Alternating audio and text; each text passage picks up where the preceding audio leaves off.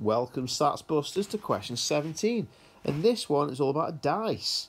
On a dice, the sum of the dots on opposite faces is always 7. Draw dots on the 3 empty faces of the net so that it could fold up to make the dice.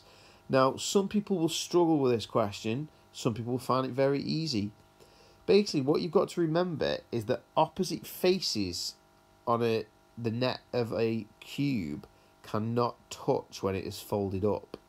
So what we're basically saying is that when this face and this face are folded up, they would not actually be touching.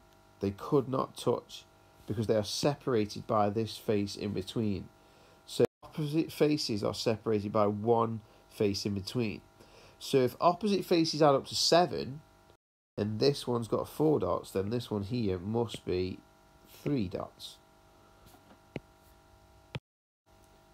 Now moving on, when this 6 is folded round here and this side here is folded up there, those two sides would be touching.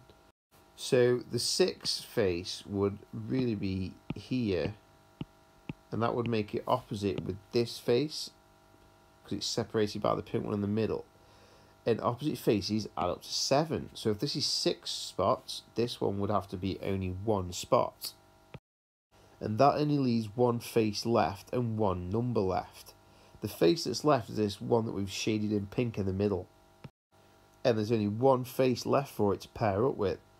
Well, we've got 1 and 6 as a pair.